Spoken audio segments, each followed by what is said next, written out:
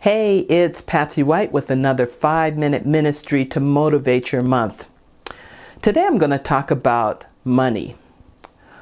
But I'm going to talk about how it really isn't about the money. Now don't tune me out because you actually may feel like it is about the money. But I want to share a brief testimony and then I want to talk about who God is in the realm of this physical world when it comes to money. So this may be longer than 5 minutes, so bear with me. Many years ago, I relocated for a job to Atlanta, Georgia. The place where I worked had a number of issues, and one ended up in a lawsuit, and I was accused of leaking information regarding some details of that lawsuit that I did not leak. I was basically dismissed. My keys were taken from me. I was on the front porch. I mean, it was like a whole security issue. I was innocent. I had nothing to do with it. But what ended up happening is being new to the area, I didn't have a lot of folks that I knew.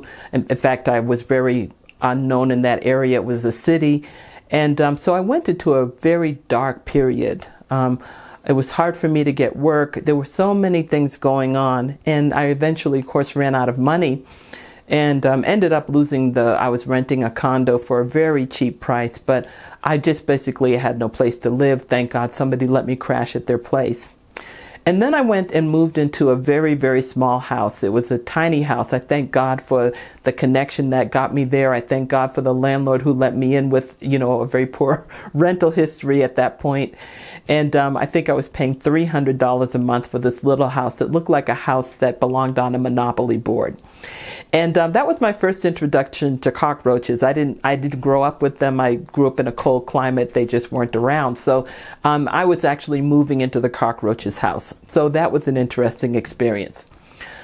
The point that I want to make is that my fear of the worst case scenario, losing my places to live, not having a place to live, fear that my car would be repossessed. And they tried, actually. I moved so many times they couldn't find out where I lived to repossess my car.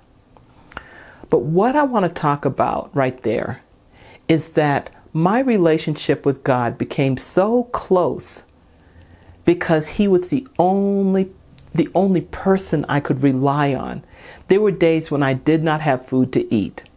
And I worked at this place where every once in a while the manager would come through and just throw a $5 bill on my desk. That would have me eating for 2 days. So the point that I'm trying to make here is that fear, anxiety, worry, fret, things like that about not having enough money are really not about not having enough money. It's that the fret, fear, worry, anxiety, all that stuff is already there, but it attaches to the money. So when it attaches to the money, it feels like if we had the money, then all that anxiety, fear, worry, and all that would go away. Now, am I more comfortable with money in the bank than when I had no money in any bank account? Well, yes, I'm more comfortable. But the danger is I get more self-reliant. Because you know how He says in Deuteronomy, the Lord says, Moses was saying for the Lord that you will say once you have your wine presses busting forth with new wine and your flocks are profitable grapes on, that you'll say it is my hand that has gotten me wealth. Well, I want to point out to you that even if you are really on the brink of just not sure if you're going to make it, no money, not sure about if you have a place to live, maybe you're crashing on somebody's couch, that your peace is the most important asset and revenue that you can have. When you have peace with God, you can go through anything. Because what happened during that period of time, while I was going through just amazing financial hardship, God and I were so incredibly close at that time. And when I started getting a job, and God increased me, I got a job, it was like $5 an hour. I got, a raise within 2 months to $7 an hour. This is in the early 90s. Then I got a raise to like $425 a week. It was like God was exponentially multiplying me to show me that if I trust Him, that all my needs would be met. So what I want to say just to close for today, because I may say something more about money tomorrow, is that if you are fixed on money as the solution to your problem, you will be in bondage because the money will not stop the fear. The fear is something that you have to cast out. We have to cast that out. It's a spirit of fear. Because even if you get the money a little more straight, I promise you, the spirit of fear will attach to something else. It's like if you've ever had the experience of having no money, and then you say, God, if I just had this amount of money, I'd have peace.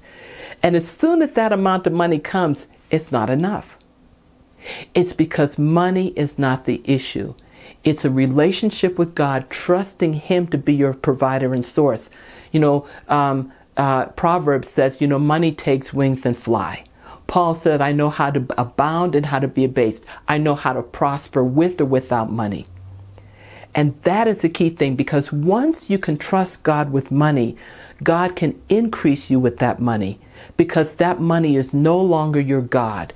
It is a tool that God uses for you to bless others while you take care of yourself. So that's all I'm going to say for today. There'll probably be more tomorrow, but God bless you.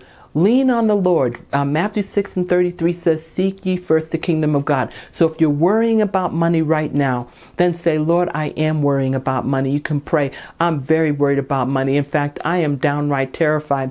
But your word says, you have not given me the spirit of fear.